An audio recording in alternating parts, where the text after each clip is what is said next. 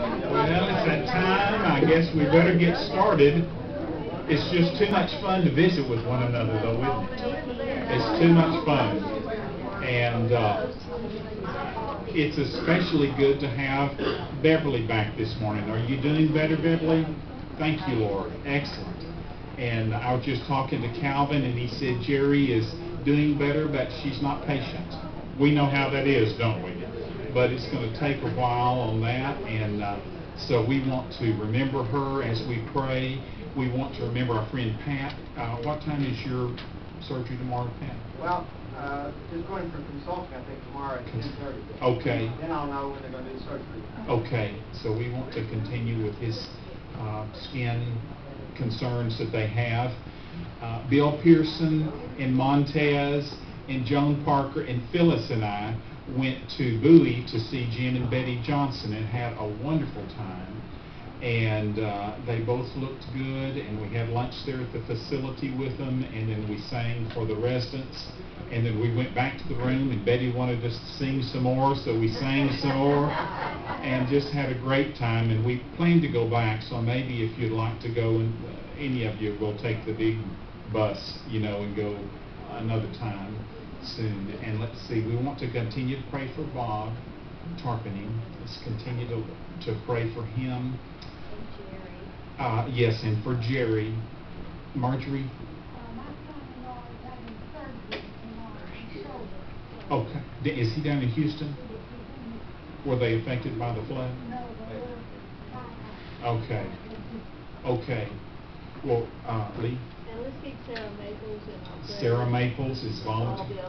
Yes, for sure. Okay. So we want to.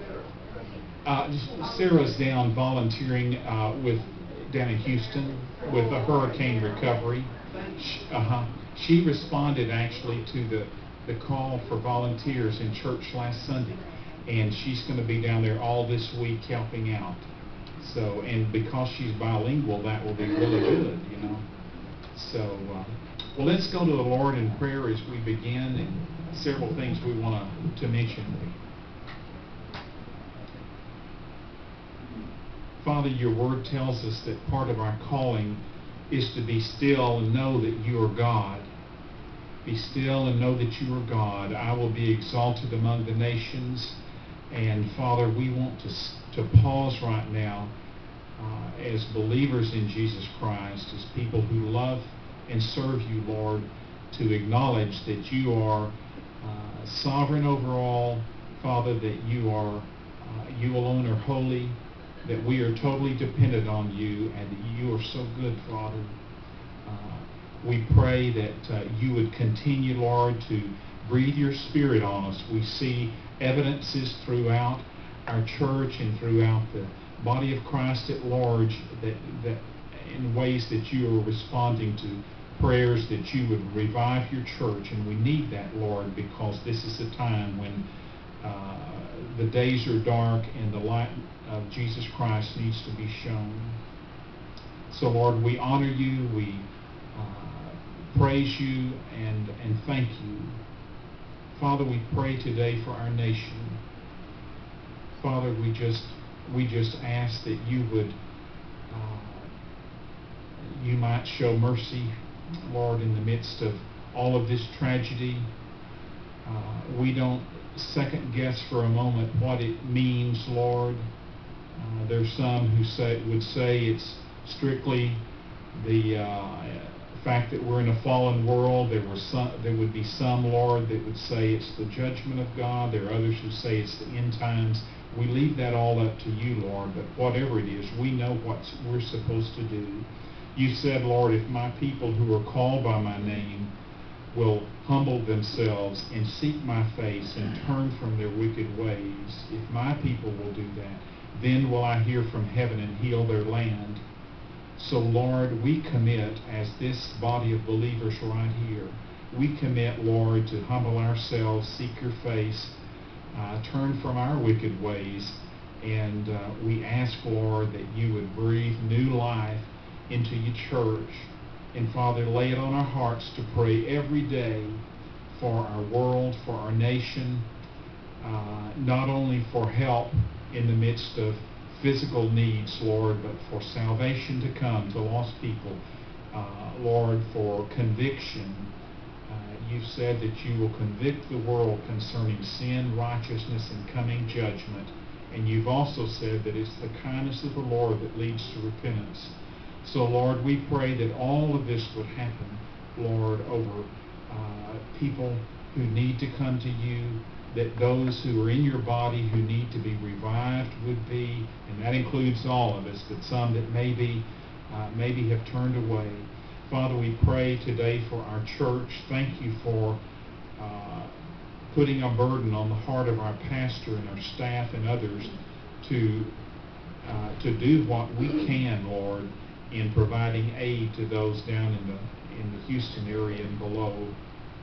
Father, we do pray for Sarah Maples this morning, one of our own.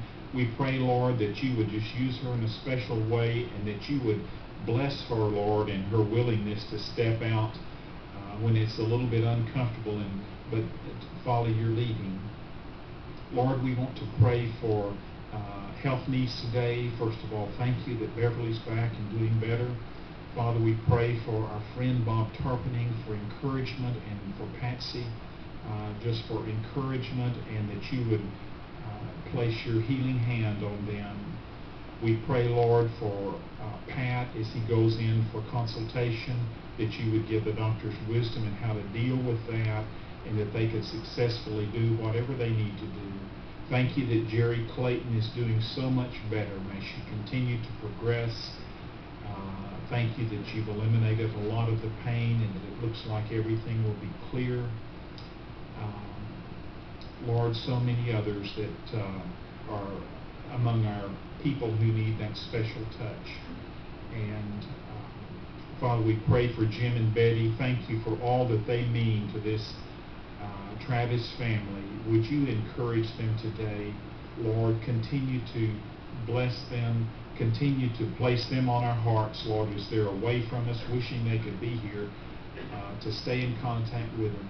Thank you for these that have gathered, Lord, who have come to love you, to love each other, and to worship you. And for Bill Shan as he leads us in worship this morning, and then for Jim as he continues to speak to us about your 10 Commandments and how they relate to our lives. We commit all of this to you in the name of Jesus Christ, our Lord and Savior. Amen. Boy, it's good to have Bill back with us this morning, isn't it? I've got some, I learned from Bill Pearson that we have so many choir singers in here, why not utilize them? So I'm going to follow your lead, Bill, and ask some of the people to come up here, and if you'll come up behind me and help me out this morning. These are all willing. No, they weren't willing. I had to almost break their arms to get them to come do this, but I appreciate this. Here's 2 more copies of Police. You all have copies of this? That's great. All right. The first hymn is number 69, Oh, 4,000 Tongues to Sing. This is going to hit you in the face right here, man.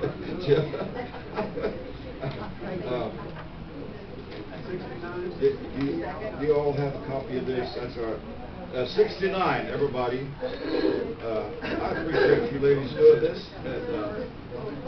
And we're going to sing 2 hymns, and then they'll join me in a thing called Come Holy Spirit, and they'll sing with me on that as kind of a solo this morning. This is close enough, isn't it? I mean, you probably hear me too much right here. All right. Are you all ready to go? Oh, 4,000 tongues to sing. You have it? Here we go. Oh, 4,000 tongues to sing, my great Redeemer's praise. The glories of my God and King, the triumph of His grace. My gracious Master and my God, assist me to proclaim His strength through all the earth.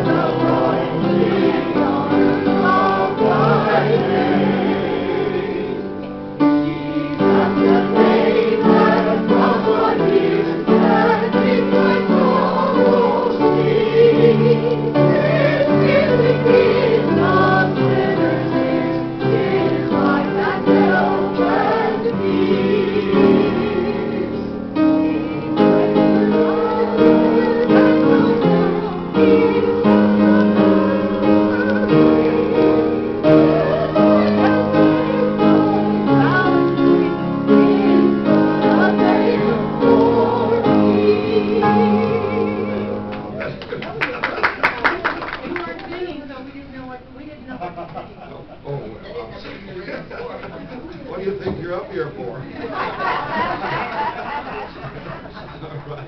I'm sorry, I messed you up on that. The theme of this the solo and this song is Holy Spirit Breathe on Me. It's 131. 131, everybody. And let's sing the first 3 stanzas, and then we'll go into our after we sing. Here we go. Holy Spirit, breathe on me.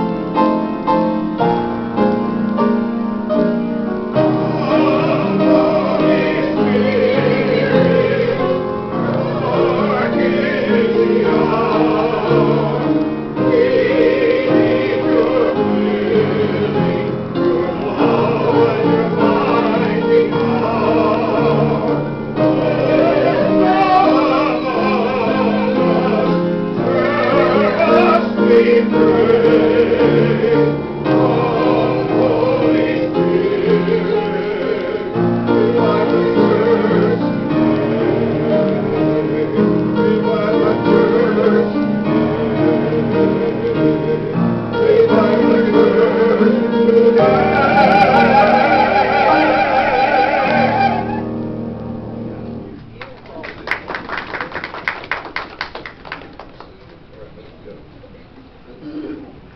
Just a minute. After that, that's so powerful.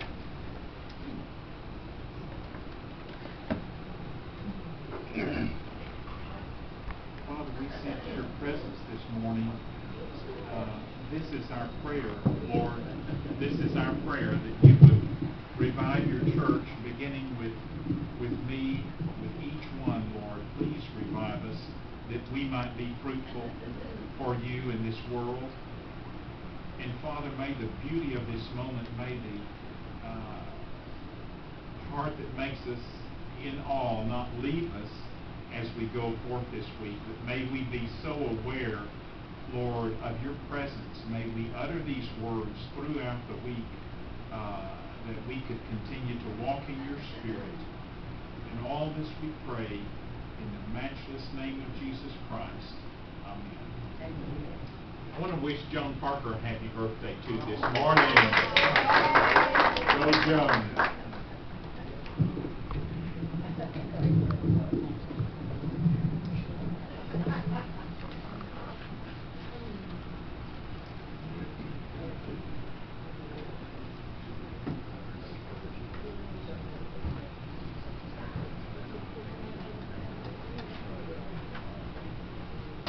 I was sitting here in front of the piano listening to Bill play, and it reminded me that you might have seen a video after the Houston hurricane. It was a video of a pastor at his home in the Houston area somewhere, that the waters had come in, and the water was up to just below the keyboard, and he was sitting on his piano bench playing that piano and singing hymns. And I thought, that's a Christian for you. Yeah. It was wonderful. Well, this morning we're going to finish our series on the Ten Commandments, and going to do Commandment 9 and 10, and then I'm going to try to bring it all together with sort of my understanding of what place the Ten Commandments have today for New Testament Christians. And by the way, I wanted to kind of tip you off. Starting next week, I'm going to begin a new series, verse by verse, through the book of Hebrews. And we're going to probably be in Hebrews up until right before Christmas, I'm thinking. It's a book that just has really moved me recently several times, and I've never gone through it verse by verse before, so I'm looking forward to it, and I hope to share with you what I gleaned from it. Well, this morning we're going to start with the ninth commandment, Exodus chapter 20, verse 16. You shall not bear false witness against your neighbor. Now, you remember I started this series, I said our world we live in, a lot of times they'll tell you, you can't legislate morality. And I think I've shown to you each of these commandments are part and parcel of our justice system in the western part of the civilization. You can legislate morality. There's not a question about it. When you start talking about you shall not murder, you shall not steal, those are things that we live with laws every day in all of the European and United States laws. You can legislate morality, and this one is in effect today in many of our laws. Bearing false witness against someone is called what in the court system? It's called libel or slander. It's a lie. If you lie, you can be prosecuted.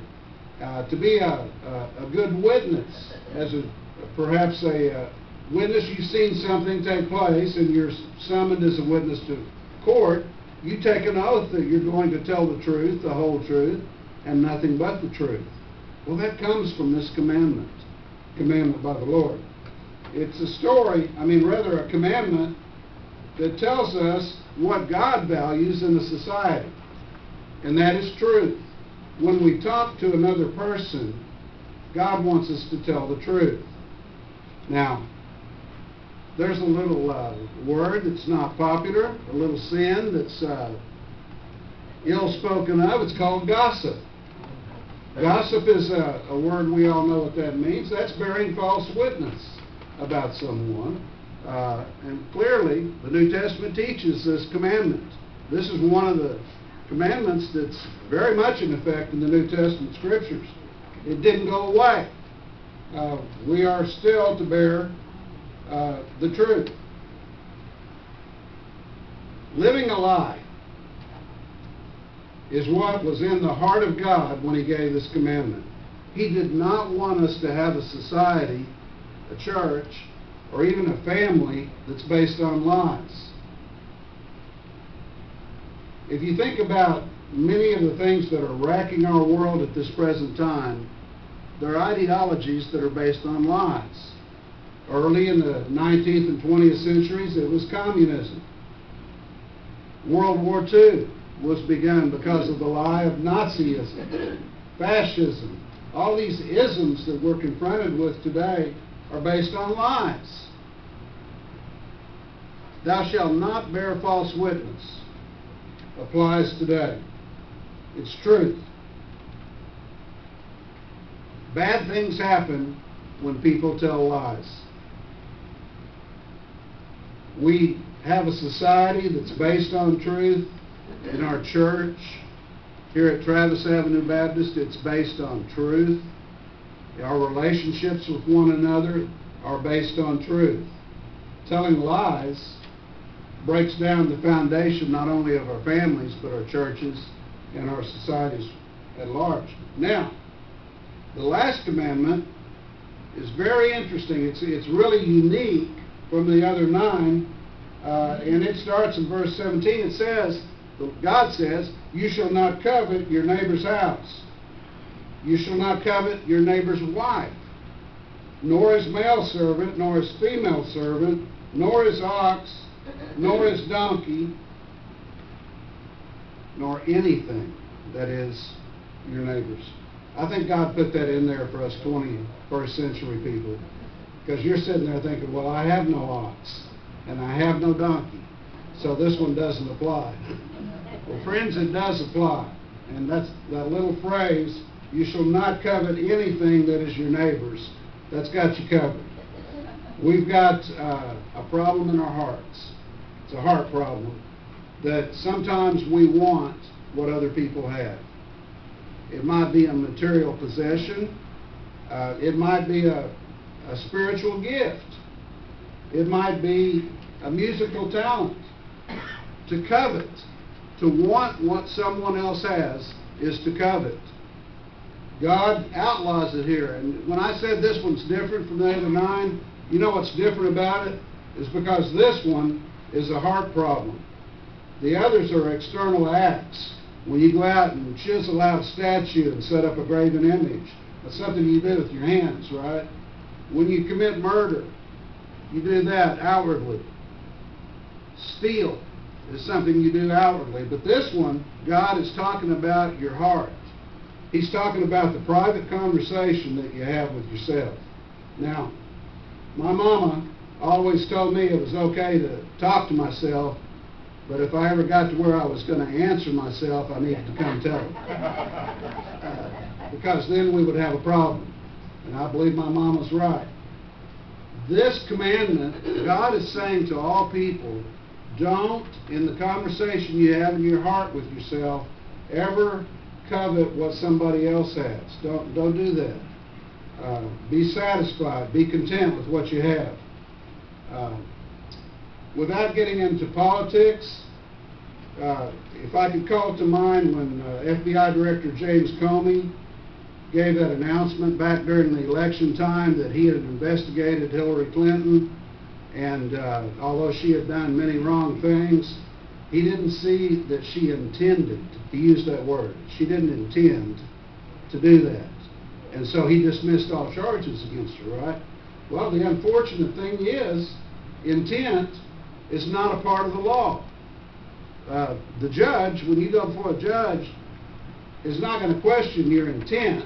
You know, we like to say, well, I didn't mean to, or sincerely, I didn't mean that should happen. That's not important. If you break the law, you break the law. And she did, and he didn't do anything about it. And this is what this commandment is about. in your heart, God says, don't covet what somebody else has got. It's theirs. It's really the basis, if I could say this, in our society for private property. It's an implicit statement from God that lays out there for you to accept it or not, that what other people have is theirs. It's not yours. And you're not to take it, or scheme, or plot, or figure out a way that you could take it. You see? Be content with such things as you have. You know, the interesting thing, this word in Hebrew, the definition for this word, I found amusing. It means to pant over. Have you ever had your dog go out walking and get too hot and come back inside? His tongue's hanging out of his mouth and he's just panting and panting, trying to get cooled down. That's what this word means. God is looking at people and saying, you're sitting there with your tongue hanging out of your mouth, breathing heavy and panting after what somebody else has got that you don't have. Don't do that. Don't do that. Hebrews 13:5 said it. Let your conduct be without covetousness. Be content with such things as you have. For he has said, I'll never leave you or forsake you. I find it interesting that God's answer to coveting is a relationship with Jesus Christ. Now, he could have said all sorts of things that you can do when you're feeling that urge to covet what he's got or what she's got. And God says what you need is the Lord Jesus Christ in your life. You need to stop what you're doing and turn to him and call on his name. He said, I'll never leave you or forsake you, is what the Lord says. Jesus himself gave a little verse on covetousness. Luke 12:15, he said, take heed, be careful, watch out, beware of covetousness, for one's life does not consist in the abundance of the things they possess. Now that's a tough one. Hard word from Jesus Christ. Because we're taught all of our lives that our life does consist in what we possess. It's the house we live in, the car we drive, the income that we make at work, the title that we carry at the institution where we work. All of these things we are taught is what makes us to be who we are and gives us our status. And you know what? I didn't come up with this. God says nonsense. That's not who you are. Beware of covetousness, for one's life does not consist of the abundance of things that you possess. It's somewhere else. I've heard one pastor say that coveting, the sin of coveting, is not being content unless you have something other than Christ. That's the sin. Christ is everything. Christ can fill your heart, satisfy your soul, give you contentment. And when you're coveting something materially, what you're doing is you're saying that Christ, that's not good enough for me. I'm different. Something other than Christ. Think about that. Keep that to heart. Now, I kind of warned you last week that as we finish the Ten Commandments, I wanted to sort of bring it all together. I've been really kind of anxious to do this because I've said some things that might have been surprises to some of you during the series about the Ten Commandments. Now, I'm just going to give it to you flat out. They're still in effect. One of them's been seriously changed. 3 of them have been taken deep into your heart. But they're still in effect, but they're written in your heart now instead of on a tablet of stone. And I'm going to show you where that comes from. Theologians, great learned men, have studied the Scriptures for hundreds of years now, and they have concluded, when you study the Old and the New Testament, that the law, and I'm speaking of the Ten Commandments here, the law was given by God. Number one, it teaches in the Bible to restrain wickedness. God sets boundaries. There'll be no killing among you, no murder, no stealing. It's to restrain wickedness. Number 2, everybody understands the Ten Commandments were given to show us that we're guilty and we need a Savior. When you witness to somebody, when I do, I always start with Romans 3:23, for all have sinned and come short of the glory of God. And people will agree with that. If they don't agree with that, you start listing the 10 Commandments. And you don't have to go very far before everybody will say, well, yeah, I've done that. I've done that one. And therefore, we all are sinners. And the law was given to us by God to show us our guilt and lead us to Jesus Christ. But there's a third reason that we have the law. And it's the most important one of all. The 10 Commandments were given to show us what God's like. They are given to show us what the character of our God is.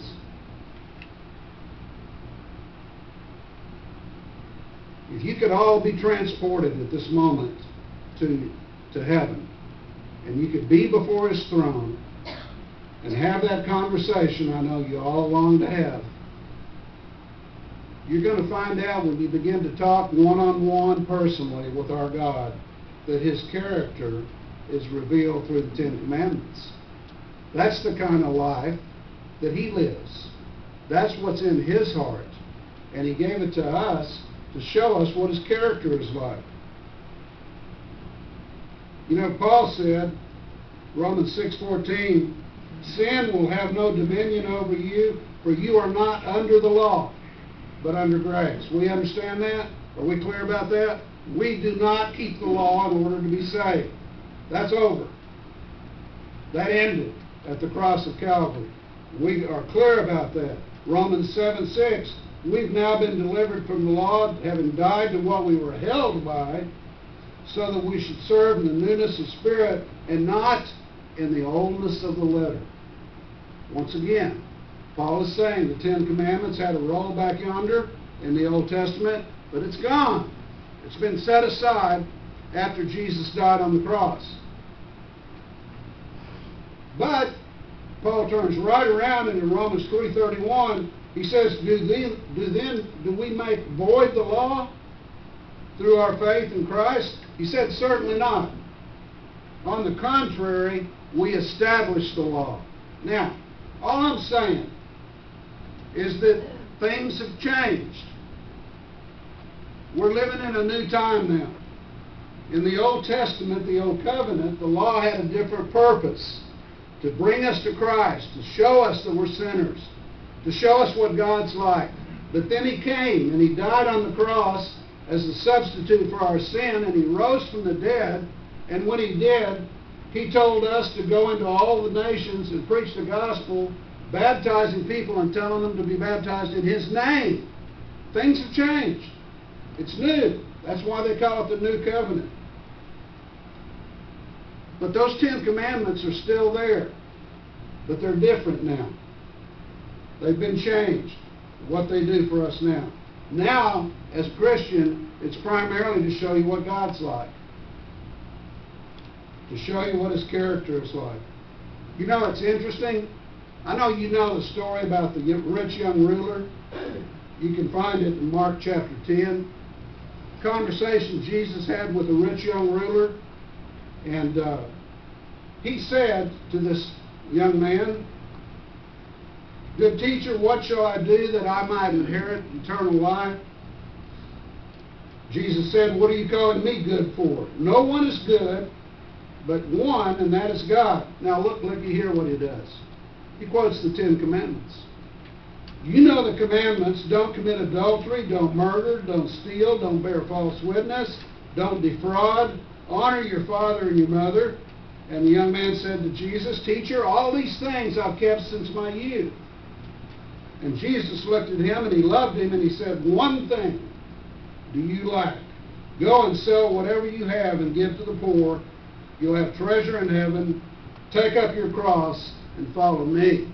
One thing, not 10 things. Until Christ came, there were 10 things. The 10 Commandments. And when the Jews would judge a man or a woman or a boy or a girl, it would be based on the 10 Commandments, on the law. But that's over. Jesus quoted the 10 Commandments to him, and then He turned right around and He said, you lack one thing. You need to take up your cross and follow me. That's the one thing in place of the 10 things. The 10 Commandments are still out there, but they have been put into a new role. They're not the same as they were before Jesus came. If you go back there in the book of Exodus and you go to chapter 20 and you read about the list of the 10 Commandments, or you could go over to the book of Deuteronomy chapter 5 and you can read the list of the 10 Commandments. If you go back there and you read a few chapters before, to what led up to that day at Mount Sinai when God wrote them out for him, the interesting thing is you get into a little bit of history. And what we find out is the 10 Commandments were given after God saved them. He brought them out of Egypt, led them through the wilderness to Mount Sinai, and gave them the 10 Commandments. Saved, the law. That's the order that things happen in. He didn't give them the 10 Commandments first while they're down in Egypt and make them saved and then lead them out through the wilderness to Mount Sinai. You see the order of things? Well, that's the way it is today for us. Those of you that have accepted Christ as your personal Savior, you have been saved. You've been born anew, born from above. So here you are, a new creation in Christ, and secondly comes the 10 Commandments to show us what the character of God is. It's just like in the Old Testament, the same order: salvation and deliverance, and then commandments. How to live. How do we act? When I studied this, I found that the 10 Commandments are present in the New Testament. And I wasn't really surprised at that. Had some questions about some of them, but they're still in the New Testament. For instance, the first commandment, what is it? You shall have no other gods before me, right? No more. There's no polytheism anymore. There's me. One God. Well, Acts 4:12, you know it. Nor is there salvation in any other. There's no other name under heaven given among men by which we must be saved. That's the first commandment. There's only one God, and his name is Jesus. So it's present in the New Testament. It was reaffirmed in the New Testament. Second commandment, you shall not make unto yourselves any graven images. It's there in the New Testament, Colossians 1:15. Jesus is the image of the invisible God. The image of the invisible God. The firstborn over all creation. For by him all things were created that are in heaven and that are on earth, visible and invisible, thrones, dominions, principalities, and powers. All things were created for him and through him. He is before all things, and in him all things hold together. That's the second commandment. There are no images for Christian people. We're not making graven images today. We're not making idols to Baal or Ashtaroth or Che Guevara or Fidel Castro or anything. It's the image of the Lord Jesus Christ revealed to us through the Scripture and through Calvary that has replaced the second commandment, or rather opened it up and told us its true intent. Number 3, you shall not take the Lord's name in vain. The Lord will not hold him guiltless who takes his name in vain, it says in the Old Testament. Philippians 2:10. That at the name of Jesus every knee should bow, of those in heaven and those on earth, those under the earth, and that every tongue should confess that Jesus Christ is Lord, to the glory of God the Father. We're taught in the New Testament the third commandment, and it's the name of Jesus one more time. We're taught that prophetically speaking, there's coming a day when the trumpet blows and everyone that is alive will either spontaneously, willingly say the name of Jesus Christ, or they will feel a compulsion, irresistible, to draw them to their knees where they will, against their will, confess that Jesus is Lord. The third commandment is, and will be in effect, and it's going to be in Jesus Christ and no other. The fourth commandment, remember the Sabbath day to keep it holy. Now, I've spent more time on this one than I have any other one, and it was because there is a change that takes place here, and it's not really more severe or any different from the changes that happened to the other 9 commandments, but it's significant. Jesus, Matthew 12:5. Have you not read in the law that on the Sabbath the priest in the temple profane the Sabbath, and they're blameless for it? Yet I say to you that in this place there's one greater than the temple. And if you had known what this means, I desire mercy and not sacrifice, you would not have condemned the guiltless. Now listen, for the Son of Man is Lord of the Sabbath. He made the Sabbath. We're taught that Christ is the Creator. When you read Genesis 1 and it says, the Lord spoke and separated the light from the darkness, we're talking about Jesus Christ. He is Lord of the Sabbath. He created it. He is superior to it. Now, the significant thing, most Christian people worship today on Sunday. They don't on Saturday. In Judaism, it's still on Saturday, their Sabbath day. We have a couple of pretty significantly sized groups in the United States that worship on Saturday. But the thing that strikes me is very early in church history, Christians changed from Saturday to Sunday. To them, that was the day that Jesus rose from the dead. And in Revelation 1:10, written by the Apostle John, the generation, the compadre, the good friend of Jesus Christ, the Apostle John wrote, I was in the Spirit when? On the Lord's Day. And I heard behind me a loud voice as of a trumpet. Now, what that reveals is that in the lifetime of Christ, his contemporary, John the Apostle, was revealing it was already an established institution for Christians to worship on Sunday. They'd changed. He was a Jew. He was a man that when the resurrection happened was there. He witnessed it. He saw the risen Christ with the other apostles. And early on in church history, they had changed already, where the Lord's Day was Sunday. Before this time, it would have been a Saturday. So a change happened. But I'll tell you what convinced me the most.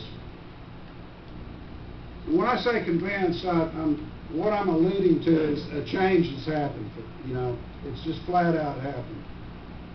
I read you verses last week in Colossians where Paul talks about the Sabbath. But here's the one that really grips me, and it's found in the book of Hebrews. What the Sabbath has become now, the rest of the Sabbath, the Sabbath day, the Sabbath, what it has become now is salvation in the Lord Jesus Christ. People that are saved, that have accepted Christ and turned from their sins and have been born anew by the Holy Spirit, have entered into God's rest and into His Sabbath. Now, let me read this, and then we'll talk about it. Hebrews 4:1. Therefore, since a promise remains of entering into His rest, lest us fear, lest any of you seem to have come short of it.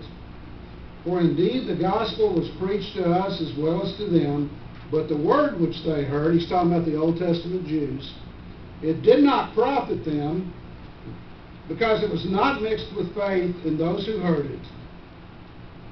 For we who have believed do enter into that rest. He's talking about the Sabbath, as he has said. And here's a quotation from the Old Testament.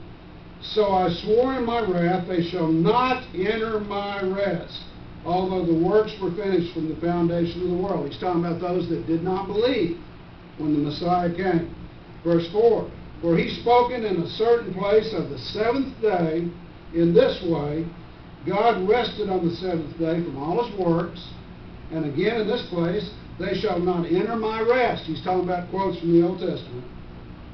Verse 6, since therefore it remains that some must enter it, and those to whom it was first preached did not enter it because of disobedience, that's the Jewish people.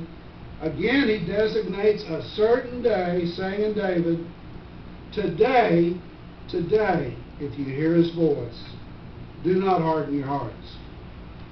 Now, I don't know if you caught it or not, but what Paul just said, well, I say Paul, they don't really believe Paul wrote Hebrews anymore, but whoever wrote it, what he said was that in the Old Testament, keeping the Sabbath was an observance of rest on the seventh day. That's what it was. But now, notice what he ties it to. Those that enter the rest and those that observe the true Sabbath are those that have accepted Jesus Christ as the only Lord and Savior. He quoted, Paul said, the ones that get it are those that say, today, if you hear his voice, don't harden your hearts. That's an invitation. That's a verse you've heard 1,000,000 times in invitations by preachers, haven't you? You heard them say it? Today, I know some of you out there, you hear the Holy Spirit calling you, don't harden your hearts. Come on down here and let some of us pray with you and share with you the Scriptures. Today, if you hear that voice, don't harden your heart. That's a gospel call. That's a call to salvation. It's a call to come to Jesus. And Paul is saying that is what has replaced the Sabbath day of the Old Testament. Because why? Because people that come to Jesus and are saved enter into the rest of God. We have rest. We have eternal security. We have the knowledge that should we die today, that we will go to heaven. That's Sabbath rest. And it's striking that Paul, or whoever wrote this book, was so clear that this commandment has been changed, just like the other ones I told you. It's been fulfilled, and it's been revealed, and it's been deepened and made personal. Now, the fifth commandment is honor your father and your mother. And I went to great lengths when we had this commandment a couple of weeks ago to tell you that no one kept this commandment better than Jesus. He honored Mary and Joseph. We've got record of it in the Scriptures. He walked away from the temple when they lost him and honored them and went home with them. He turned water into wine at Cana when Mary asked him to. It didn't really seem like he wanted to, but he did it for his mother. He turned her over to John so that he could take care of her when he died on the cross.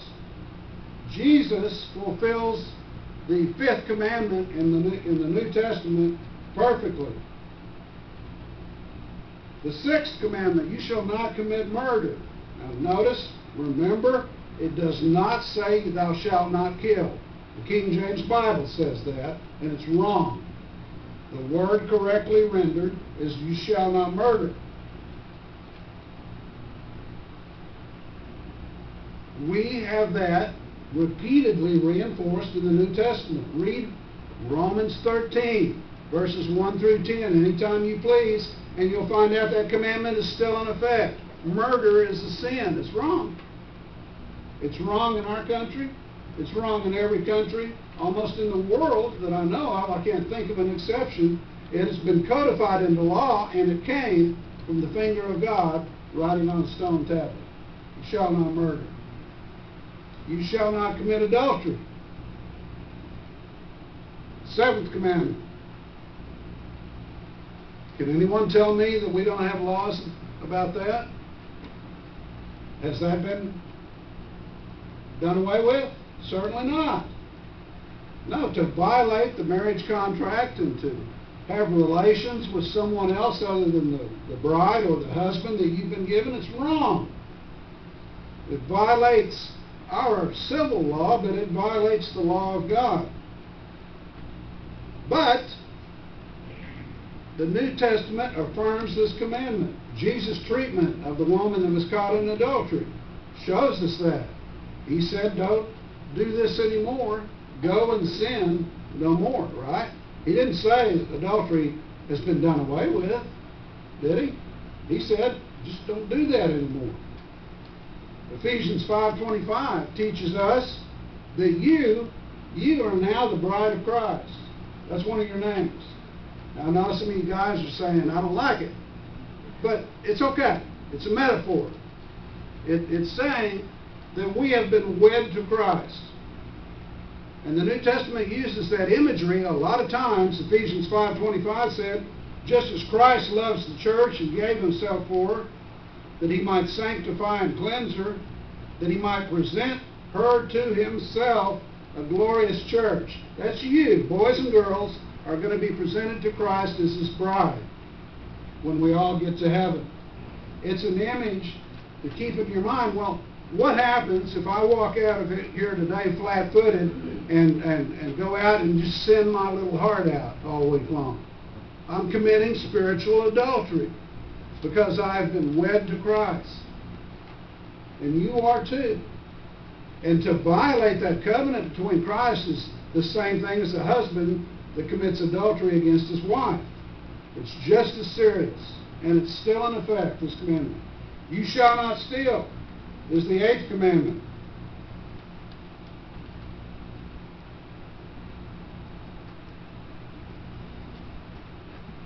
You remember that lady Sapphira?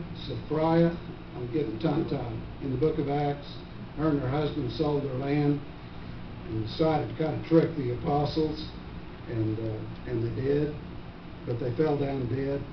They were stealing from the Lord. You know, the Scripture teaches they could have kept that money, all of it, if they wanted to. It was just that they made a vow, a solemn vow, and lied about how much they got for the land and how much they had to give to the Lord. And so they were punished for it. Thou shalt not steal is still in effect. I don't know anyone, any society, anywhere, at any time that has not had a law about stealing. This commandment is still in effect. You shall not bear false witness against your neighbor. We just talked about this one this morning. It's wrong to lie, to libel, to slander, to say wrong things about your neighbor, about some other person. It's just wrong. It's wrong in the eyes of God, and it's wrong in the eyes of our courts. We've got all sorts of lies about this one.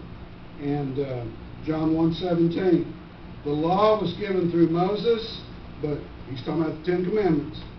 But grace and truth came through Jesus Christ. When I say that I'm a Christian, it means that I'm going to tell the truth.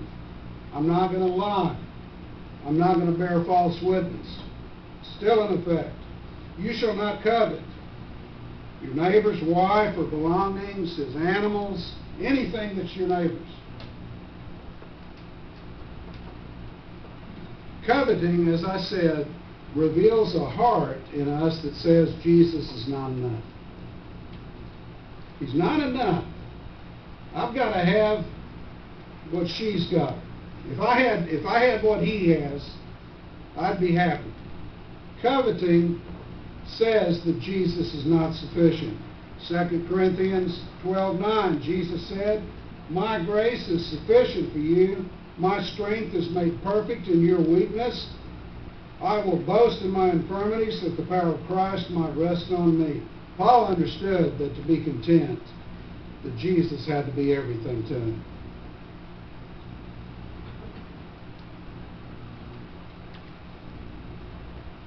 We've got about a 4 or 5 week time that we spent looking at the 10 Commandments. Now, I've pretty well on purpose not gone into the attack on the Ten Commandments in our country. I want to try just to say a brief word about that before we close today. Do all of y'all know who Judge Roy Moore is in Alabama? Former Supreme Court judge in Alabama that was ordered to take a monument to the Ten Commandments off of the state property. And he's running for United States Senator right now. I think his election's coming up this month. He's only one of many. Oklahoma, just this last year, had a monument to the Ten Commandments that was ordered torn down. It's happened all over the country. I bet many of you can remember when you went to school that your school had a copy of the Ten Commandments, if not in your classroom, in the hallway when you came in. The Supreme Court of the United States in Washington, D.C., you have to go by 3 displays of the Ten Commandments before you get to the courtroom. Isn't that striking? I believe that what we're witnessing today is what the Bible refers to as antinomian. And I went into this briefly when we started this. It means against law, rebellion against law, no law. There's no restraint. In our society, many in it are desiring to be able to have a place, just like in the book of Judges, where it said everyone did what was right in their own eyes. And friends, as enticing as that sounds, you don't want to go there. You do not want to live in a society like that. God gave us the Ten Commandments to restrain our wickedness, to teach us that we're sinners and that we need Christ, and then to show us what God's like in His heart. To show us what kind of heart He's got. Those Ten Commandments reveal His character. Well, the blessed thing is, this is really neat, and Pastor Mike's been preaching on it, about Jeremiah 31. I want to close with reading it one more time to you, and I want you to think about your life since you accepted Christ when I read this, okay? Just think about it. Jeremiah 31:31. The days are coming, says the Lord, when I'll make a new covenant with the house of Israel and the house of Judah, not according to the covenant that I made with their fathers in the day that I took them by the hand to lead them out of Egypt. My covenant, which they broke, even though I was a husband to them, says the Lord. But here, okay, this is the covenant that I will make. I will put my laws in their minds, and I'm going to write it on their hearts. And I'll be their God, and they'll be my people. Now, that's the Ten Commandments of the Old Testament radically changed. In that, when you came to Christ and you bowed your knee to Him, something happened. A lot of things happened.